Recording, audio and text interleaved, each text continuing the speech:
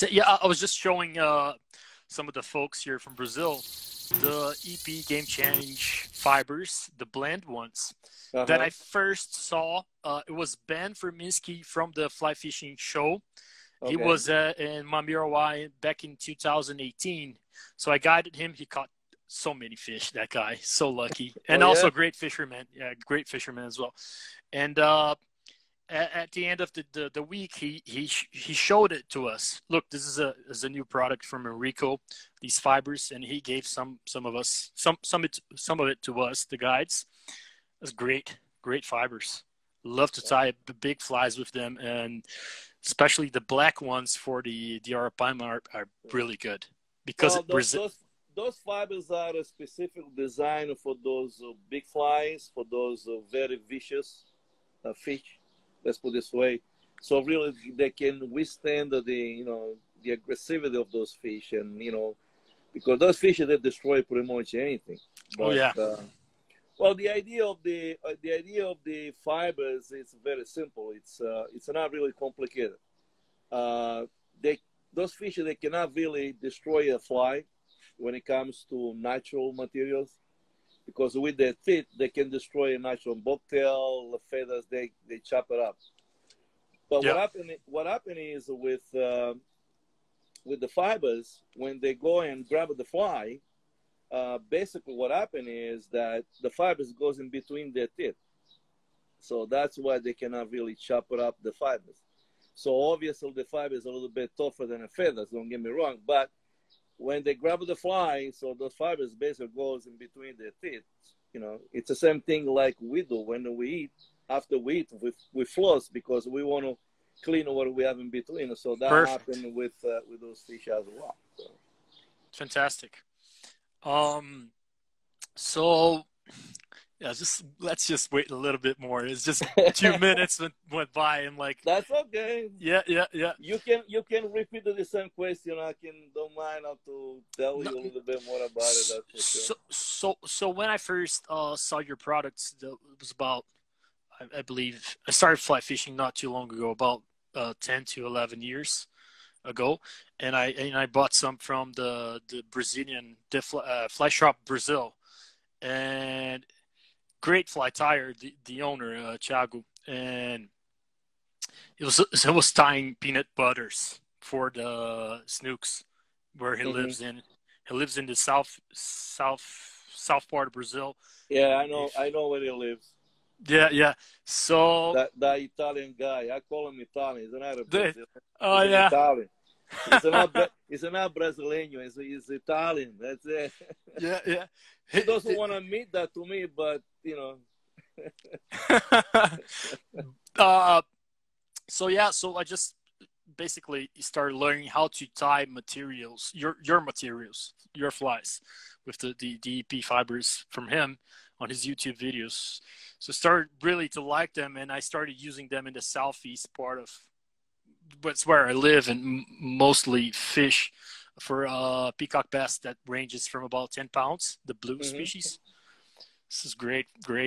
Tying Yeah, what, those yeah. I'm sorry to interrupt you. Where are you located? Where do you live? I'm located in Belo Horizonte, Minas Gerais state. That's in the You, southeast, one of uh, the southeast in Brazil. southeast, Yeah, southeast. Okay. yeah, yeah, And you have access to all the fishery, or yeah, do you yeah. have access to rivers and? Yes. So nearby here, let's say 230, 250 kilometers from here, we have a good spot. That's the Três Marias city.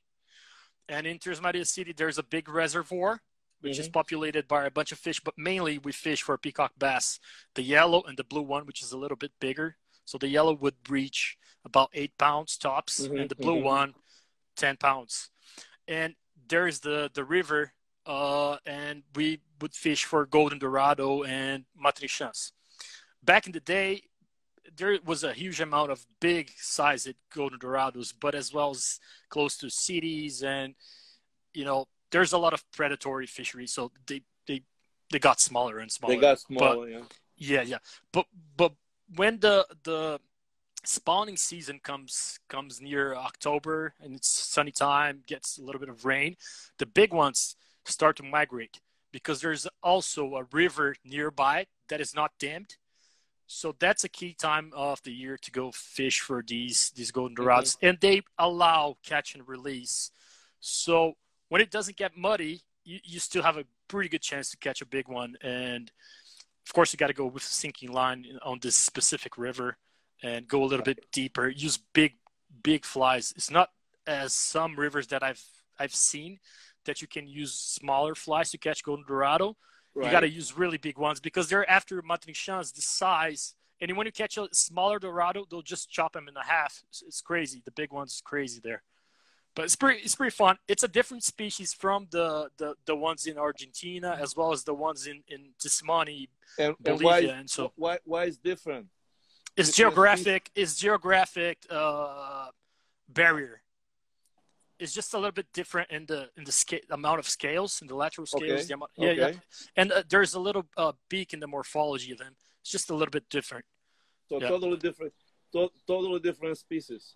Yeah, it's a different species. Yeah. Okay. But it's pretty cool. So should we get started? Yeah, anytime. I'm ready. Let's hit it. So for the audience that's listening and seeing us right now, could you give us a little bit of your feedback as when you started to fish, or if it was fly fishing right away? Could you tell us a little bit about that, about yourself? Sure. Well, I started fishing probably when I was 5 years old with my father. And obviously was not fly fishing in those days. I learned bait fishing pretty much. Go fishing, catch some fish, and put fish on the table. We're talking about 50 plus years ago. It wasn't yesterday. So until probably I was, I would say on the 20s, still was doing that kind of fishing. And then when 6 years later, when I moved in the United States, so that's when I started fly fishing. Okay. Because I did not have a knowledge of fly fishing until I got in the United States. Perfect. So let me just jump right in and interrupt you for a bit. What made you move to the United States? Was it job related or? No, it was wife related. Same as Simon. I interviewed Simon last week, and he said, "Well, I moved it to United States." He said, "Wife." It was wife related. It was wife related. Fantastic. It's one of those things. So that's okay. I'm happy. So that's great. And that's when I did my move. I was 26 years when I moved in the United States, and again, until then, I didn't have a clear knowledge about fly fishing. I think, I knew a little bit about it, but I had no clue. I had no idea what's for it. So I learned over here, basically in the United States. Perfect. Where did you move in when you first got into the U.S.? I'm sorry, say that again? Yeah. What city did you move into when you got to New York City? New York? Yeah. Okay. And I still live in New York City. Perfect. Did you? It was who first? Introduced fly fishing to you? Was it a specific friend of you that you've met somewhere? Not really. I introduced to fly fishing pretty much myself. A lot of people, they don't believe in me, but that's the truth. Because I didn't have that many friends those days, and especially on the fly fishing family, it's kind of hard to find that in those days, not everybody was a fly fishing. Yeah. So I did pretty much in my own, through books and magazines and some videotape, which was kind of difficult to find those videotapes those days as well. And that's how I get started pretty much. And then of course, after a year, first year, second year, and so forth and so on, then I started to know some people out there, get to know people, start to build up some friendship. But again, I did everything in my own pretty much. Fantastic. Trial and error, let's put it this way. Oh, yeah. How did fly fishing appear to you the first time? Was it a movie, river runs through it, or what was it? No, When did you just first saw it? And yeah. no, as I say that that was mid '80s, probably around 85, 86. Oh yeah, Uh, it was before it the. was before you, Yeah, yeah, yeah. probably, I'm sorry. Yeah, yeah, yeah, yeah, yeah, yeah. so, and that's when again, I knew about fly fishing, and then, I do hunting for small birds, and small birds. Nice. And, those days on the, Field and Stream magazine, every once in a while, they will put like an article about fly fishing. So, and that's when I pretty much start to get, catch a lot of interest into it. And I wanted to do it. So when you started, what species did you first target it for? Trout. I was fishing for trout. Many people, I'm sure they don't know that when I started my career on fly fishing, it was basically for trout. I learned fly fishing for trout.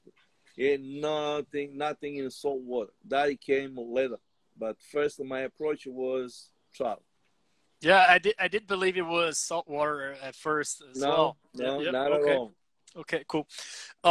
And then as for fly time, was it near those days at the beginning, or when was Well, it? So when I first started fly fishing, of course, I did buy a fly rod, a reel, and a fly line, and whatever flies that were there available, in like a kit or something like that. There wasn't really nobody can give me an indication or guide me. And of course, yeah, I was a casting, but I didn't know what to do with. I yeah, didn't know if it was the right cast. I didn't know if it was the right fly. I had no clue, no idea.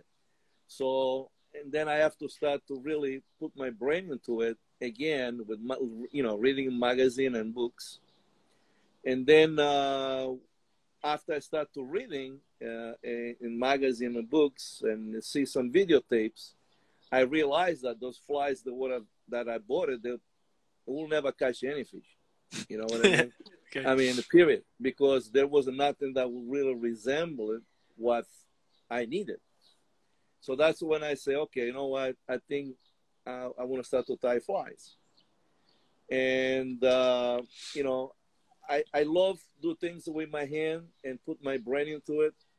So I took as a challenge, let's put it this way, perfect, as a perfect. challenge, okay, how am I going to fool the fish, tie a couple of feathers in a hook? And I want to see how that really works. Yes, So yes. that's pretty much was my start. And of course, in the beginning, you don't know what you're doing.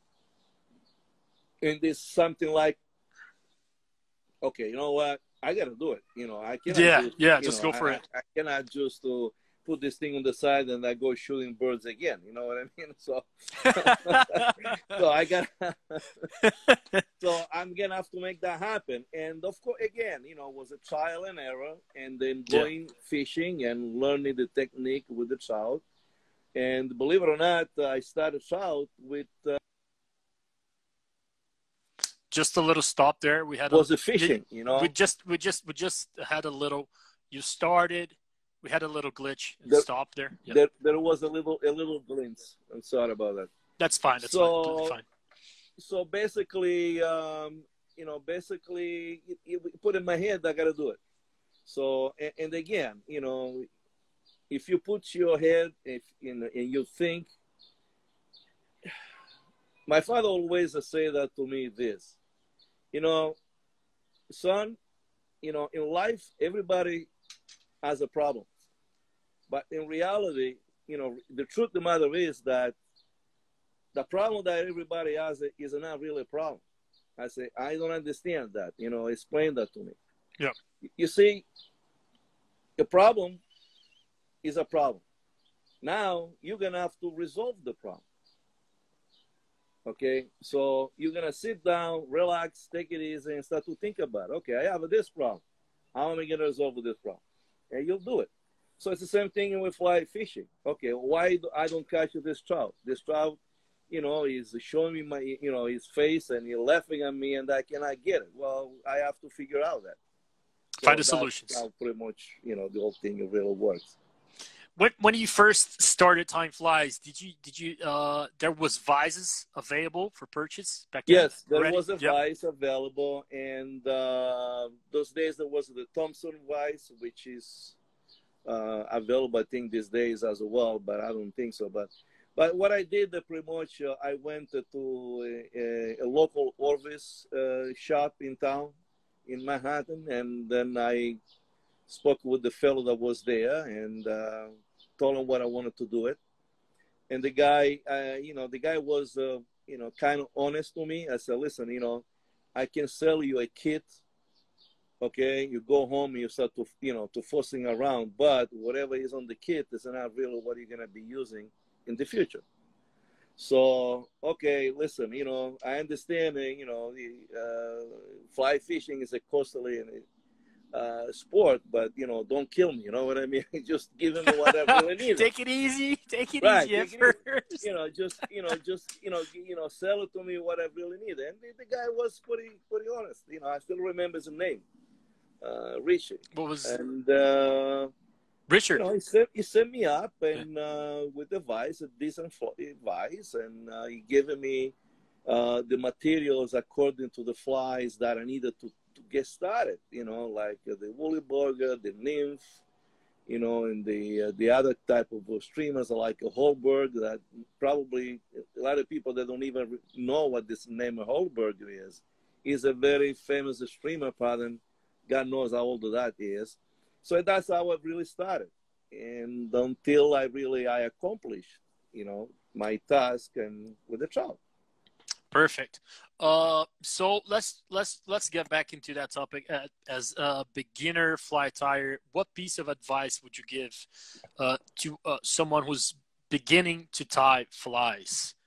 Would be, for example, buy certain materials for to tie specific flies, get good at it, get some skills to begin with certain patterns, and then move on. Would that be your piece of advice, or there's something else to it that you would like to? Yeah.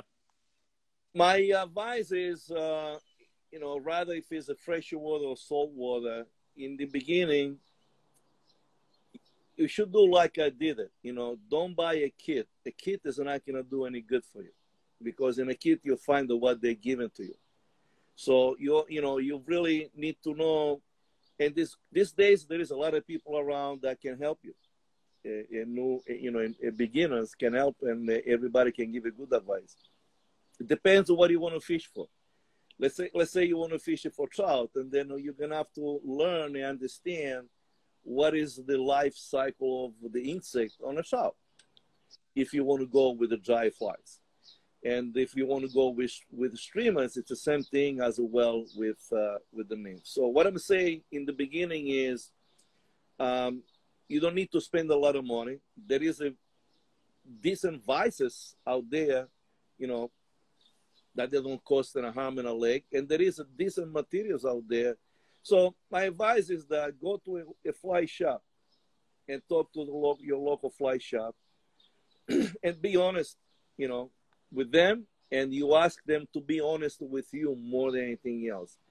Like I did it. Okay, I understand this sport is not, is an expensive sport, but I am a beginner. Don't kill me. Don't sell me what you want to sell me, and then at the end I'm not gonna use it. You Perfect. understand what I'm saying? Yes, perfect. Because what happened is, if you really like, fly fishing, you like this sport, eventually you're gonna do it. You're gonna make it. You're gonna learn it. Yeah. So if somebody, whoever, fly shop owner or whatever, is gonna sell to you something that you don't need it, eventually in time you will learn it and you will remember. That guy really did me the job. You know what I mean? Guess what? I'm not gonna go to exactly to buy anything from his place, and I will bad mouth him for the rest of my life. That's the way it is. That's So the way it is. my exactly. advice is that, spend a little, couple of dollars to get the right vise, the right tools, and you don't need to buy a lot of tools. You need these scissors and, and a whip finish and You know, the basics, you know, and that's Bobbin, what you needed. bodkin. Yeah, yeah, Right, just the basic exactly. kit In a stuff. Yeah. bottling, and then of course, you know, what you do is, you know, don't try to tie everything in creation. Okay, where do you want to start? All right, I want to start the nymph. Hair's nymph. Okay, let me buy the materials specifically for the hair's nymph. There you And go. do I want to dye? Yeah, do I want to tie the woolly bugger? Okay, let me see. Look at the recipe. There is so many recipe on the internet. Look the recipe, and then you know already the materials that are involved in the fly. And don't run, don't rush. You know, baby steps. You learn one fly at a time. Don't, you know, don't do like I did. You know, I did a big mistake because I didn't know about that. You know, Yeah. when I learned about the modular minnow, those days when I first started, I read the modular minnow. This is a streamer pattern, you know, that catch tons of fish. Very, very productive fly. So, okay, this is the flies I'm going to tie. So I bought the materials involved to the modular minnow, don't get me wrong. But it Yeah. was a nightmare, you know, to match the, you know, the wings on the turkey quill for the, you know, for the tail, and then the wing and spinning the hair. That's, you know, for a beginner, that's That's too extremely much. difficult. That's too You can much. do Yeah. that because basically there was nobody, for instance, to tell me that how to pair the wings, you know, with the turkey wing, or The there little was nobody nuances. tell me that, you know, Yeah. listen, spinning, you know, spinning deer hair. If you want to spin the deer hair over a thread-based hook, it's a nightmare. You can never do that.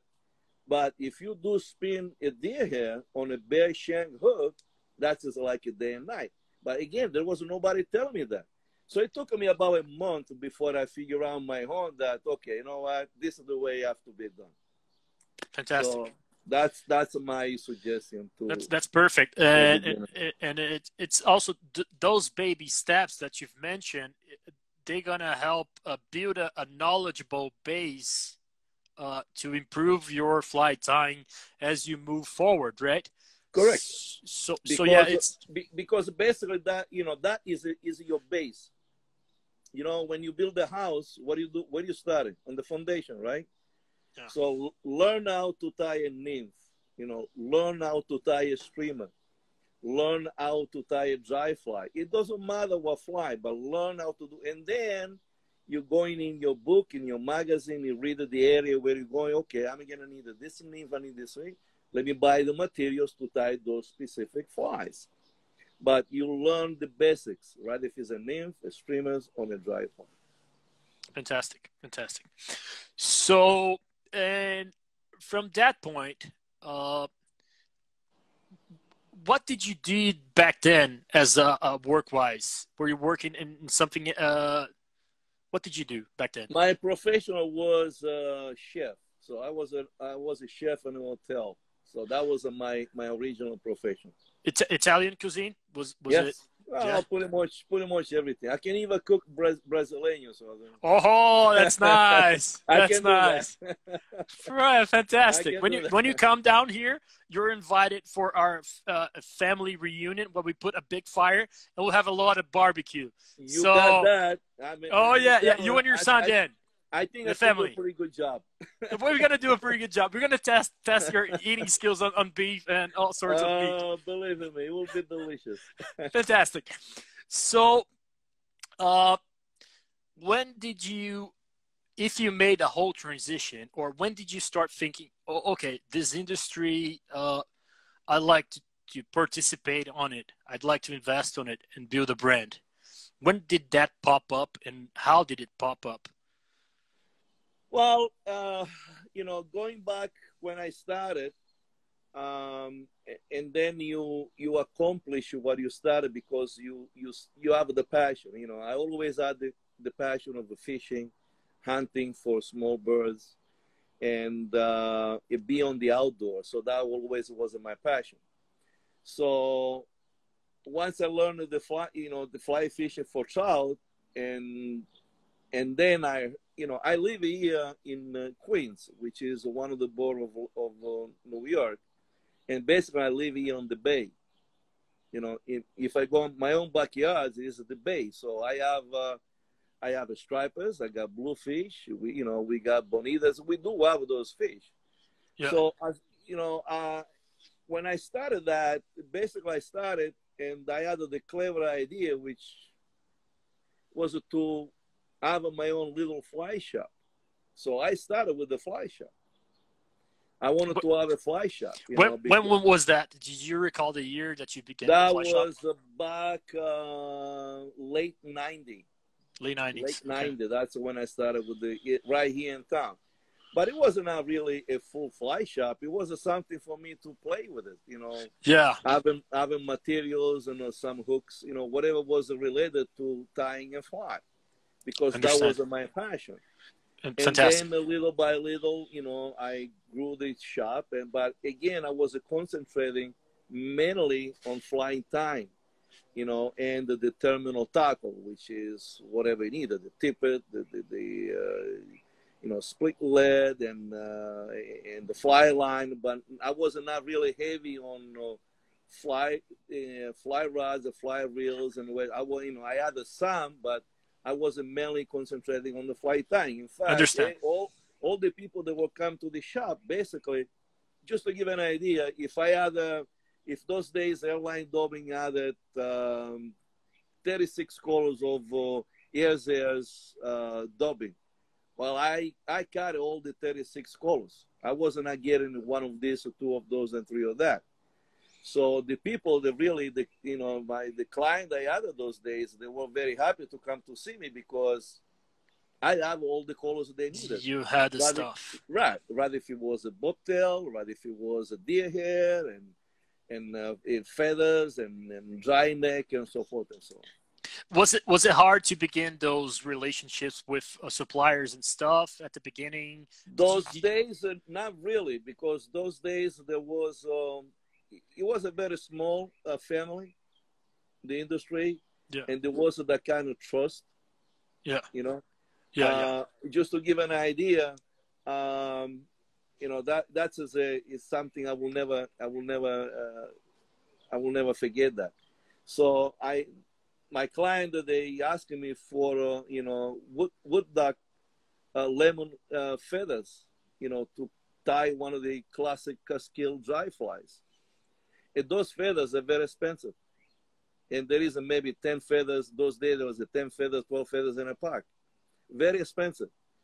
So guess what? So I call the airline. I say, I need this feather. Give me the feathers. And I say, okay, no problem. About a week later, I get these feathers and I get a bill. The guy never asked me, send me the money. And then send me the money first. It was just stress. Never. Word. And then I was kind of shocked. I say, Jesus, Yeah. And then, and I remember the bill was about altogether with the feather, it was all fancy feathers I needed. Yeah. It was about around $370, $380. Those days for me, that was like a, substantial amount of money. So when I go home and I tell that to my wife, I said, now I'm going to have to pay this guy. I'm going to have to send him a check for $380. So I don't know how we're going to do that. And she said, don't worry. You'll make it. You'll send him the money. And for me, that was something that, how can you really, and I say as it is, how can you screw up a person that when he's doing that to you, just to, how can you do that? There's no way. Yeah. So, and that's the way the relations, started those days. It was more, your words is a words, and you doing business, and you're doing the right way. There is no screwing around. Yeah. And that's pretty much, how I get started on that, and until the time came, to put my hands on the saltwater. And that fantastic. Was, So the shop, how long did that go for?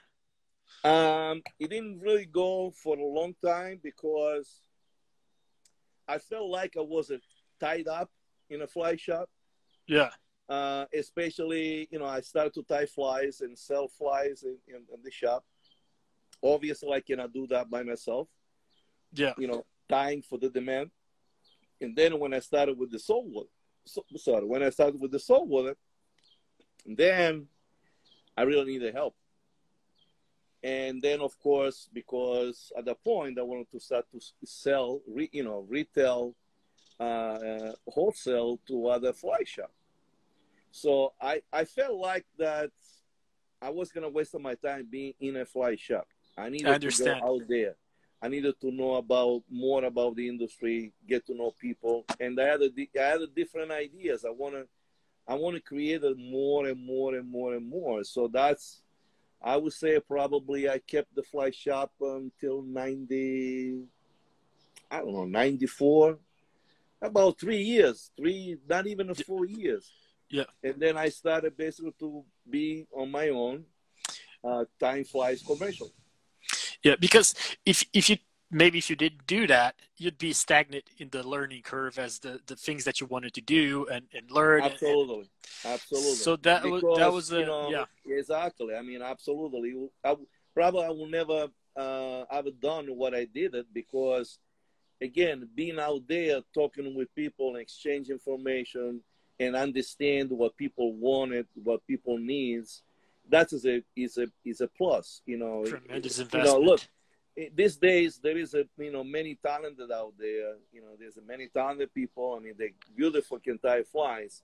But to me, when I first started, to me it was very important to understand. Okay, I'm tying this fly, and this fish takes this fly. Why? What's the reason for? You know. Yeah. So I wanted to understand, and also I wanted to understand when I did tie the flies and the fish didn't take the fly. There was a refusal. I said, okay, to me, these flies look very good. The What's color, going the on? silhouette, Yeah. why the fish doesn't take this fly. So to me, it was like okay, Yes. I'm Yes. going to have to figure out why. A You wanted to challenge. go in That's depth. basically Yeah. what it was. Fantastic. We have a comment from one of the fans. This is Eduardo Ribeiro, a good friend of mine who fishes a lot for peacock bass. And Enrico, I got to tell you something. Peanut butter flies are the best ones to catch peacock bass here where I live. I always have in my fly box. It's a pleasure to hear you and my friend Zuri. Fantastic. Thanks, buddy. Thank you. Thank you very Yeah, much. he's a fan of your products. Thanks. That's for sure. So great. You went out there, closed the shop, and got to learn more in depth about the things that you wanted to discover, the flies in the field, and all those sorts of things involved in that. And what happened? Well, and then what happened? And then basically, more demand of the fly that I was creating. And that's when I had to go overseas and start to, basically do my own things because when I started with the saltwater flies production, I was covered over here the northeast of the United States, mainly for stripers, bluefish, little tunas, and sea trout and fish like that. And then little by little, the flies that I was offering on the northeast start to shift down all the way down to Florida, and here that's when everything start to explode. Meaning, Okay. okay, the peanut butter is gonna work phenomenal for tarpon and snook, but now we have a permit. Now we have a bonefish, and now what? How Now can we people solve say, those? now I know there is that fishery over there, and I need the flies like crabs and shrimps. So that's when it got very exciting to me, and started to New challenge. to dig in on more information about that kind of fishery, and learn about why I mean, look, until these days when it comes to crabs, it's like a mystery because we all know how difficult it is when it comes to permit.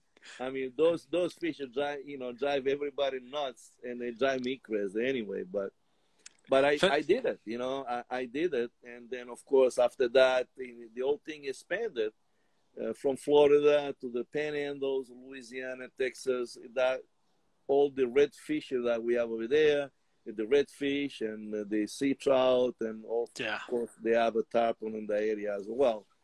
So, I mean, basically through the years, he spread it through the United States. And then, of course, in time, it went overseas, and because the people travel, and you cannot hide it at some point, you know. Fantastic. That's pretty much what happened. Fantastic. So back then, when you first tied the first patterns, was it the peanut butter, the first one? The first one I tied for saltwater was the peanut butter. That's resemble the bunker pattern, the baby bunker we have into the Long Island Sound. And the color of the fly is basically grayish, you know, and white pretty much. Grayish it's a very dorsal light, and a little bit the dorsal is a gray, light gray. And one thing that I want to point out is the amount of the fibers I put into the flies. There we go. Those days equal today to 3 flies, just to give an idea. People always ask me, you know, why my flies, they never come out like yours. And I know why. And without even asking any more questions, I said, because you put in too much fibers. How am I going to figure out that? Okay, listen, it's very simple. It's not really that complicated. Besides the fact that it's a trial and error, it's a practicing, you know. I wasn't born knowing fly fishing. I learned. It took me time. So everybody, I think, is on the same boat. So basically, I say, when you roll in your fingers a little, the first, amount of the fibers that you think is the right quantity to apply into the hook, what you will do is split that bunch in a half and use only half. That will be your right amount to put in the fly. Fantastic. So that pretty much will work. Yeah. And but again, the balance of the fly is very simple. When I started with the peanut butter, there was no synthetic materials at all. So let me just jump right in. Did you sort of like made those materials yourself, or how did you come by those? What was the idea? Well, the idea was basically. Well, let me go back one step. It's not that there wasn't no synthetic materials those days. The only synthetic material those days available was the Ultra Air by D.H. Thompson, the Fish Air. Those are the straight fibers, the straight nylon fibers, okay? Okay. That's what they are. Were big fibers that you dismantle basically those fibers, they are excellent to tie like sand deal pattern, very thin, long fly. Okay. But when it comes to a bunker, to create the body on a bunker, a wide profile, those fibers they will not do the job. So for me it was okay. Those fibers I can do sand deals, but I cannot do the bunker, which is a wide profile. So now what? So that's when you start to go around and looking, and then when something clicks in and you find it, I say, okay, I think I get it. So I wasn't lucky enough to find these specific materials, but it wasn't just that. It took a lot of testing. It took a lot of work, to perfect it for the purpose that I needed, for the flies, for the fly fishing. So it was a long process, finding the right colors, do the right colors, do the texture under the fibers, the thickness of the fibers, and so forth and so on. So Perfect. It wasn't not something that, it just happened overnight, Yeah. It took years before I perfected. So we're going back over early 90, in 90, 91, when I had those first fibers in my hand. And that's Fantastic. When I start to work. So we're going back over, 25 years plus. It didn't start yesterday. And then, Yeah. you know, of course, today, you know, you have, there is a gazillions, you know, fibers out there in the world. But what really make me happy is that I started something that nobody did it. And something that people today really can go fishing and they can catch the fish and they can create it, whatever they really want to create. That's what really make me happy. And absolutely, you know, again, there is so many talented fly ties out there that can do crazy things. And I'm very happy to see that because I give them the tools, you know. Oh yeah, And, that's you know, completely part of your okay, this legacy. is the tools, Yeah, and now show me what you can do with it, you know. big impact. You switched the key for synthetic Yes, materials. absolutely. Fantastic, fantastic. So back then in the day, when you opened the shop, it was Enrico Puglisi's fly shop, and then the flies were Enrico. No, I give it the name of the practical fly shop because I was and I still am a practical person. You know, I don't tie, let's say, I don't tie a flies because it is a beautiful flies or because it looks phenomenal, because it requires a lot of work and so forth and so on. I'm very practical. I tie a Yeah, fly that will do the job for me. I really don't care if it doesn't look good. I really don't care if, you know, if the material is not what I really want or whatever. But I needed to tie a fly that really can fool that fish.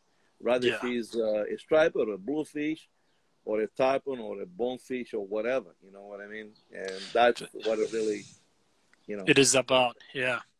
Fantastic. There's a fan here. He said those words in Portuguese. I'm going to translate them to you. Fantastic, Rodrigo. Those fibers are the best in the market. The Enrico Puglisi fibers. Yeah, yeah, pretty cool. This is a fly tire from Brazil, professional fly tire. So, It's a pretty good kit. thank you. Yeah. Thank you very much. Appreciate it. Yeah, pretty cool. So, as for so then it was about the 92, 93. You were tying the flies and you were selling them. And Correct. Florida, by the time it was Enrico Puglisi's flies, right? By the time, yes. In fact, you know, the first fly that really had a huge impact down in Florida, it was the black and purple, the peanut butter black and purple that everybody these days knows the black and purple flies. Everybody catches, you know, a lot of tarpon. Yeah, it doesn't matter where you're going. It doesn't matter what species you fish for. The black and purple is always doing the job. You know, honestly, these days, I really don't. When I go fishing, I don't use the black and purple that much anymore because I know I will catch the fish. So I still experimenting and testing, doing something different. And say, okay, how am I gonna do that? So Florida, basically, this fellow Zeke is a captain down in Florida in Boca Grande. He went across the black and purple fly, the big one, the three aught, which is about 5.5 inch long. Okay. And I see this fellow ordering those flies for me, and then but he never say anything. What for? You know what I mean? So, and then the black and purple, and then he say, okay, what about if if can you do that color for me? What about if you can do this color for me, the color combination? So I was doing that. And the Ziegler, actually his name is, he kept secret for about a year. He didn't share them. He didn't share that fly. Hey, share my patterns. I want to sell some more. He did not share it with nobody. And and everybody, all his colleague captain, they really wanted to know what was going on. What's going on. And he didn't share it. I mean, it was so secret because, of course, you know the way captains are. If you are the best, if your client they catch a lot of fish, well, business is good, right? Yeah, so he kept secret. And then, 1 year later or so, he could not keep that secret anymore because even the client now they want to know where the fly is coming from. So they find out about me with the black and purple, the peanut butter.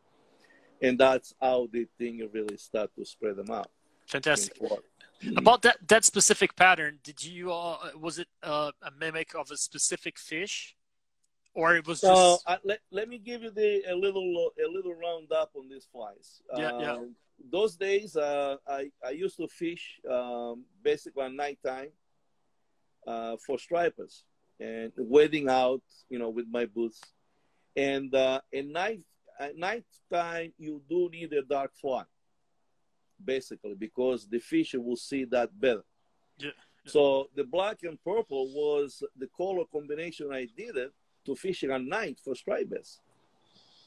So now, all of a sudden, one day, fishing at night, and the tide is right, the fish are there, and I catch fish, and all of a sudden you turn around, and it's a daylight, but the fish still biting with the fly, black and purple. So, and then at some point when things start to slow down a little bit, and I said to myself, wait a minute. I mean, the sun is up, and this fish, they still nail this fly. I mean, what's going on? So that was a question I asked to myself. You see, I don't like to say, oh, you know what, I did the black and pearl because I know that fish, those fish, they're going to take it. It's a lie. Sometimes things happen, and then you think about it, then you start to figure out and say, okay, you know what about this or what about that? So, and that's when I kind of discovered that the fly not only was, deadly at nighttime, but during the day, it was even better. But it didn't make no sense to me. It was challenging a black science. Fly, be so very productive, during the day. I mean, unbelievable. Yeah. And that's what happened with the captain Zeke down in Florida. I mean, tarpon fishing is during the day. If you don't have a sun, if you have no light, you cannot go fishing for those fish. And it was just killing those fish. I mean, unbelievable. Fantastic. Fantastic. So, for aspiring entrepreneurs that want to adventure in the fly fishing market, would you have any advices that you'd like to share with them? Well, the advice, what kind of advice I can give it to? Today, the market is really wide open, and there is there's too much competition. I mean, how can I say? There is too many people, too many companies out there. They're putting out these synthetic materials, and that synthetic materials, and that synthetic materials. So it's not easy to figure out, okay, how am I going to succeed to that? Okay, if you want to be in this game, you needed to be ready you need to be ready for a lot of disappointment. Let's put it this way, because the people are used to something, and it's not really easy to change that. But also, there is a lot of people that want to, what is new, until they realize, they figure out, okay, you know what, this is not really going to work for me. So it all depends what kind of product you want to put them out there. That's the main thing. And you got to be pretty much open and honest with the people. Because today I see a lot of gimmicks, for instance, you know what I mean? I see so many gimmicks, it's not even fun. I mean, don't get me wrong. I could create another 3 or 4 different fibers. You know what I mean? Yeah. I could do that very easy. Yeah. But I'm not doing that. I'm not doing that because I know there is no need for that. I will deceive my customers. There is no need for that. And I keep what I have, what I created, 25 plus years ago, which till these days they are, I perfected through the years, don't get me wrong, but till those days, a lot of people, they love the fibers. They try other fibers. I mean, this is a free country. Don't get me wrong. You can do whatever you want.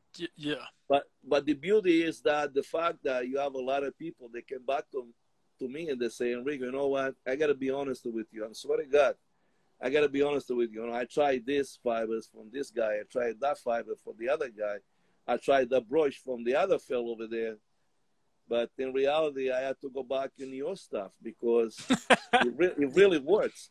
I mean, and I have no reason to lie that I've been out there for a very long time, and I created a product that really made the difference. So if I have something that it really made the difference, what reason do I have to ruin the product?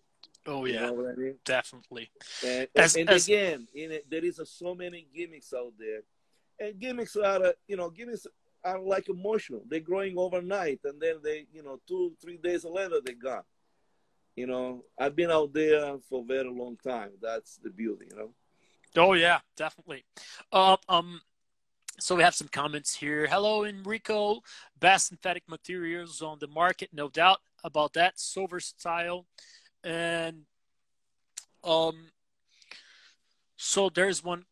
So about that question that I made earlier. In a broad extension, as for the fly fishing industry itself, uh, fly tying, maybe manufacturing Right. other products. One insight, as you've experienced it as an entrepreneur, you said you got to be prepared to receive a lot of punches. Let's say that. A lot of disappointment. Exactly. So Exactly. because you see, if you want to be out there, is a one thing if you want to sell whatever the market already offer. So you will distribute specific product. So if you want to be on the market, you'll do it, and that it require a huge investment, and you have to build Brand. a really clientele. But if you come in, if you have one product or two product that you think that is a dynamite or whatever, one or two product in our days, I don't think it's gonna make it because we already have so many products. You know what I mean? And people get lost. Many times they get lost in a glass of water. I'm not kidding. I mean, that's the truth. And so as an entrepreneur these days, I see it could be a little bit difficult. I'm not saying possible, but it could be Yeah. very difficult. And they require a lot of dedication, require a lot of work, and you got to be out there. And more than anything else, what it really requires a lot of humility. If you don't have that, then it cannot happen. You know Fantastic. what I Let me. mean? Yeah, I know what you mean. Fantastic. So about the countless species that you went out for fishing and testing your flies, is there one or right nowadays specifically that draws your attention, challenges you a little bit more? Uh, would you like to point out one that you are most favorable to nowadays, or Of a, there, of a specific fly, you mean? for a specific fish that you'd like to target For a for? specific fish. Yeah, Well, my passion is a tarpon. Is no question about that. I go fishing for tarpon anytime. But what really drives me crazy are permit. permit. Permit. That is something that every time I go fishing for permit, it's like, we banging our head like that, and and most of the time they're the winner. I'm the loser. I gotta be Extremely honest. challenging. I gotta be honest with you, and that's what it really makes me going, and keep on thinking about the fly. But after all these years, when it comes to that specific fishery, I think what is the most important thing is the presentation of the flies and the fly himself. Okay. And in the majority of the cases, everyone that go fishing for permit, as soon as they see the permit, approaching, they shaking, and then when you're ready to do the cast, everything goes wrong. That line is Oh yeah. just all around you, and the fly. I mean, it's one of those things, and that's what I like about that. Tarpon, I'm cool because I know what it's all about it, and I know how to deal with them. The same language Yes, already. yes, we speak the same. You know, we see each other, we exchange opinion. You know, they watching me, I watching them. It's a something really unbelievable to me those fish, when you see those fish close by your boat, and you know when they surface, you know, they're looking at you, you know, they talking with you. I mean, it's something unbelievable. Permit on the other hand, they are a nightmare, they are a nightmare, but I'm still going, I'm still Oh yeah, going, I'm still going and still doing something different on the fly. But I know I have to get better into the casting, into the presentation. fantastic, Yeah. fantastic. Uh, I did went to it was Yucatan once. I did, and just a little adventure, and there was a tournament that was going on with about 30 boats on the water, and they were trying to fish for permit. And during that week, they didn't get so many good results. It was about, I believe, recall, 3 fish they caught the whole Three week. fish? Yeah, they said that, but I don't know if it was one of the guys that said, or Mm-hmm. I'm like, this is my first time here. This is my first time chasing fishes in flat waters and stuff. We don't have that in Brazil, so um, I'm not gonna go for permit this time. Okay, I'm not gonna go for permit this time. I'm Why gonna not? be a little bit more humble. Why I not? believe if I was chasing for permit, I'd lose the days I had of fishing because it's so challenging, right?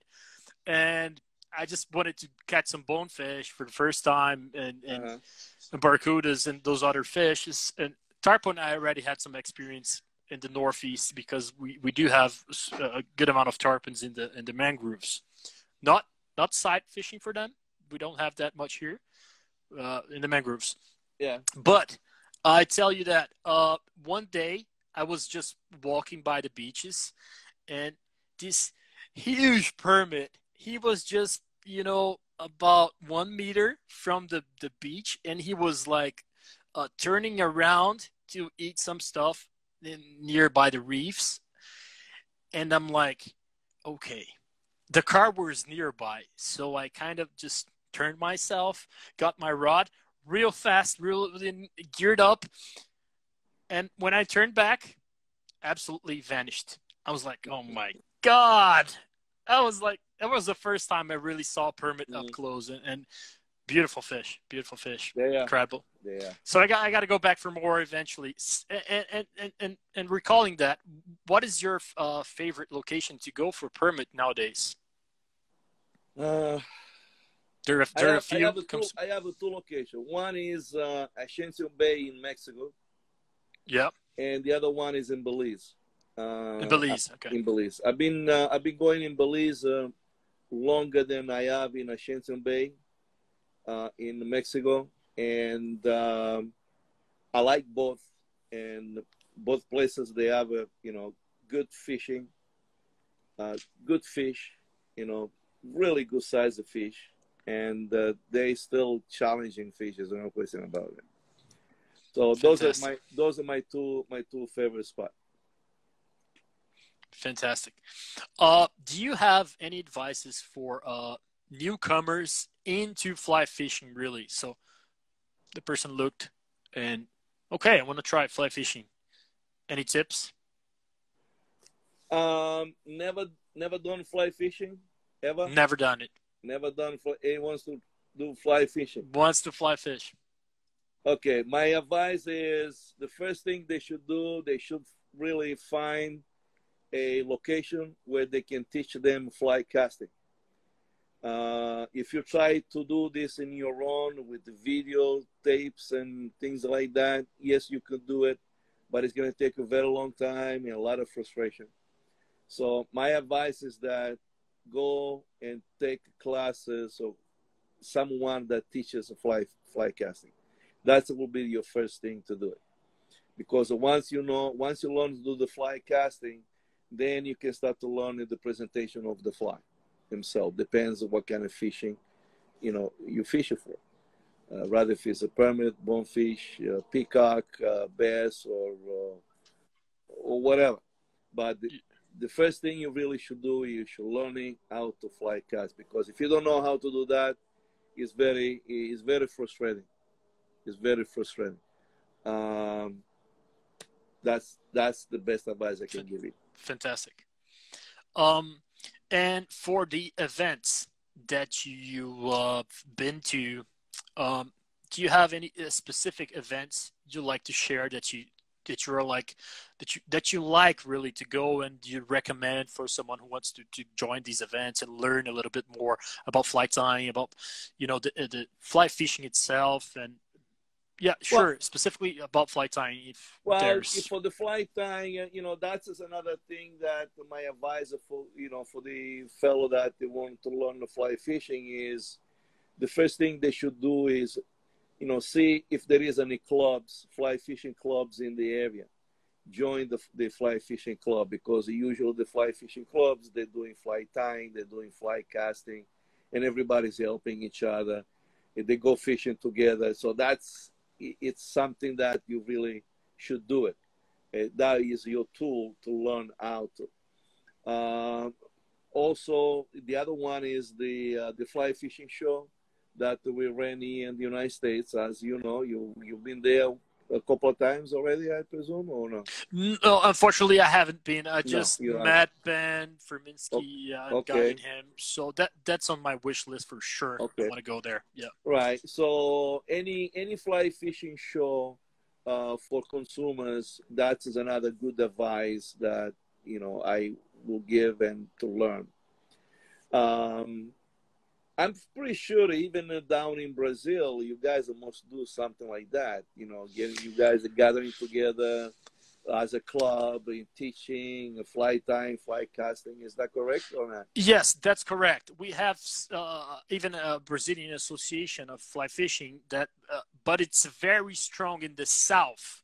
Now, as we move into the country, we do have little clubs, not very well. Let's say expressive, but we do. I myself run a little, if I can say that it's a club. It's not really a club, but I try to get as many people as involved. And there's a big group in WhatsApp that we talk. There's about 140 people, and I invite a good amount of people to come to my house and fly tie. That's the way I can share a little bit about what I've experience, and also have others teach me and share the experience even with newcomers as well. So yes, that's in the scale that we can do, it's very good for everybody. Absolutely. Right. Absolutely. Yeah. Yeah, but these days, as we all know, these days is very easy, putting together a bunch of friends from any part of the world, and you do online like we do right now. And you can exchange when it comes to fly tying and all these little tricks that you can use, which is today is much easier than my days. My days I didn't have the luxury. Yeah, I understand that. It was a totally different story. Including on your webpage, epflies.com, you do have a nice collection of videos, instructional videos. Yes, we do. And there's a subscription for more detailed, or is it still running? Because I remember the subscription is still running, and due to this COVID time that we added, it's a free access. Everybody is welcome to watch all those videos. There is I believe 100 videos available that everyone can enjoy. And yes, that's through my website. And as well, everybody that is, wishes to get their hands in the EP product, they can buy directly from our website. We ship it pretty much worldwide, doesn't matter where, no problem. And my goal is, what it was from the beginning, pretty much. Created and offer a quality product, number one. A product that makes sense, and look, it took me a year to build, my trust with my customers, and it took very, very many, long time to do that. And how you gain that trust when you do have a product that really is doing, what it's supposed to do, and the money you pay, you're getting something in return. You know what I mean? And again, I don't create the gimmicks. I don't create the gimmicks just for you, to sell it, 2, 3 of this, or 4 or 5 of those, because that is not bringing me anything. You know Yeah. what I mean? So that's something that I built through the years, and I want to keep it that way. I don't want to deceive anyone. And these days, I'm very proud to say that everyone that has been buying from us um, online, they've been extremely, extremely happy about it, because I was on the other side many years ago, and I know what it's all about it. And you don't want to be a big disappointment to people. You know what I mean? Because if you make the fly fisherman happy, and if you can help, if you can tell them, if you can teach them, if you can share it with them, and do all those good things, those people, they will embrace you, forever.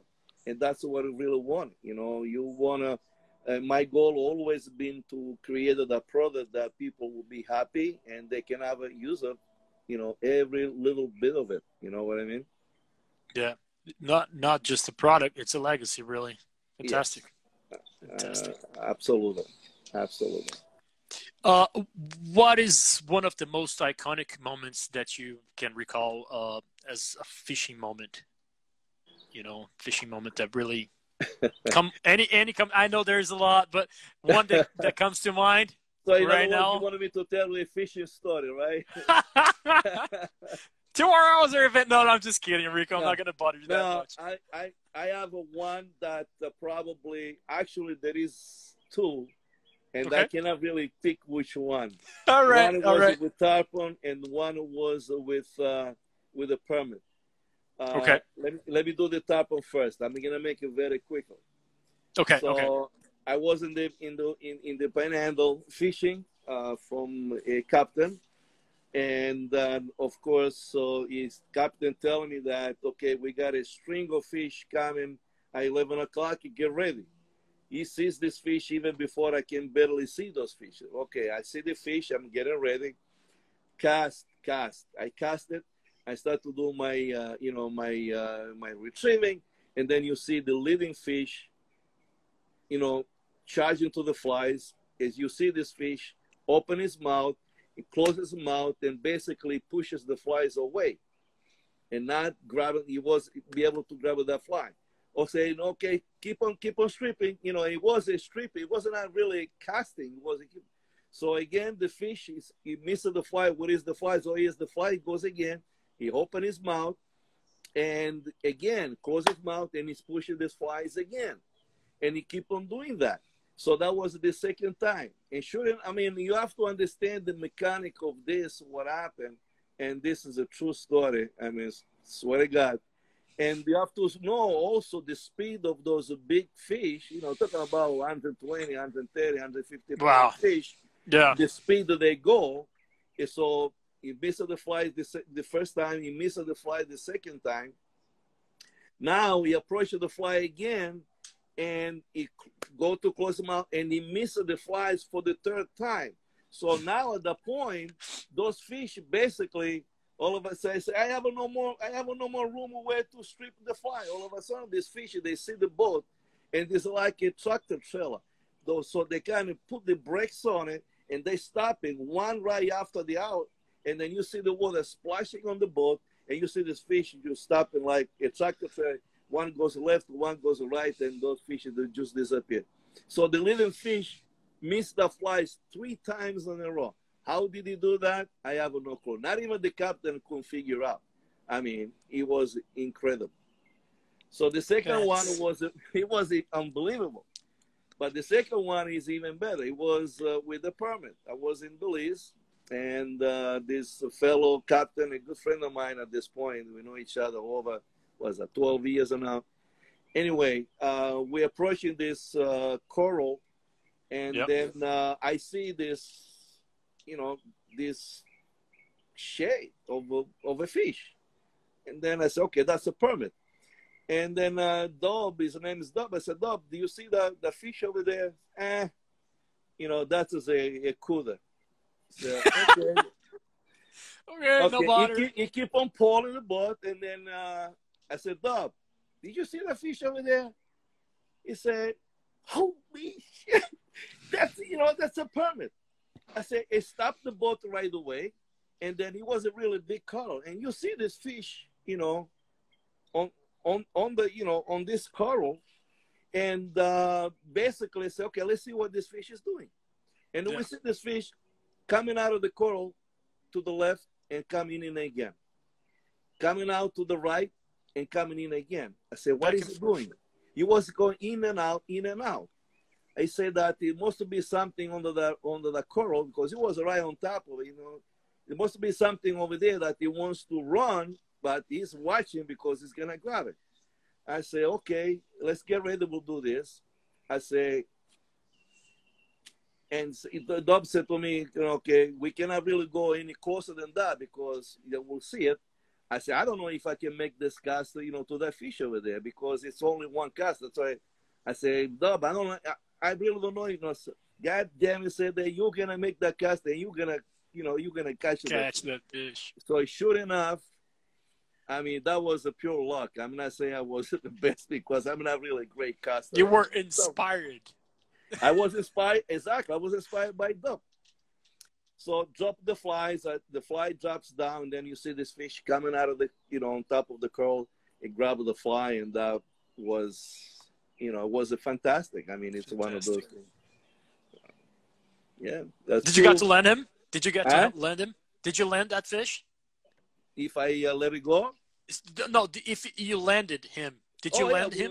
we landed the fish. Fantastic. Lucky enough, we landed the fish, and then of course take your pictures and let it go, and Fantastic. Fantastic. do the right thing. Yes, do the right thing by the fish. That's great. Great. Thanks for sharing those two stories. Pleasure all mine. Yeah, yeah. So, before we wrap up, would you like to send a message for our future listeners, and if, of course, for everybody who's watching us? Well, my message is it's very simple. Fly fishing is a beautiful sport. You should embrace it for what it is. You should really go fishing as much you can, and tie your own flies. Tie your own flies because tying the flies and catching the fish with the flies that you're tying, it make you feel $1,000,000. Okay. And why I say tie the flies, because that will put your hands and your brain to work, and it's good to do it because today, unfortunately, we spend a lot of time on this telephone thing over here. We have only two fingers that we know how to work, and not the entire hand. So you should put that telephone on the side every once in a while and tie the flies and go fishing and enjoy. Go out there. Unfortunately, these days with this COVID that we have, we got to be extremely careful. It's unfortunate, but and share. I say to everyone, whatever share. That's what I've been doing all my life. I've been sharing what I learned through the years, and I'm very, very happy for what I did it, and I'm very happy that the name of is recognized out there, that we have a product that really makes sense, and we have a quality product. And most of all, the advice I can give it to everyone is that when you go out there, be respectful of the nature. You know what I mean? That's the best, and do the best you can to preserve it for future generations. And I am here available to anyone. Anyone needs advice, anybody that would like to ask me a question or whatever, by all means, flies, materials, product, time, you name it. Fantastic. And who knows? Maybe one of these days you're gonna see my face down there. We're gonna do the parrilla, if you call it that, a parrilla. And we'll do a little tying, and we can do a little tying. We'll get together, we'll tie a couple of flies, and then we'll go fishing if we have a time. If not, so be it. Well, we will do it. We will do all of those. I'll make sure to remember you, sir. Yeah. Well, yeah. I'm gonna as soon it will be safe to travel. I'm gonna be coming down that way. I've been going down to Argentina and Tierra del Fuegos. I haven't gotten into the Amazon yet to do what you guys doing, but as soon, actually in October, I was supposed to go for Dorado, and I had to cancel. Because you were going to Samani, Bolivia. Yeah, I was gonna go in Bolivia. Yeah. Fantastic. Yeah. So. It is what it is, and we have to deal with it. But let's hope we'll for the pass. best. Yeah, we'll pass. Absolutely. Enrico, thank you very much for coming. You're very welcome, and thank you for inviting me. And perhaps we will see each other some other time. We'll see each other soon. Fantastic. Thank you very much. All right, you're very welcome. Have a great night. Take some rest. Bye-bye now. Bye-bye.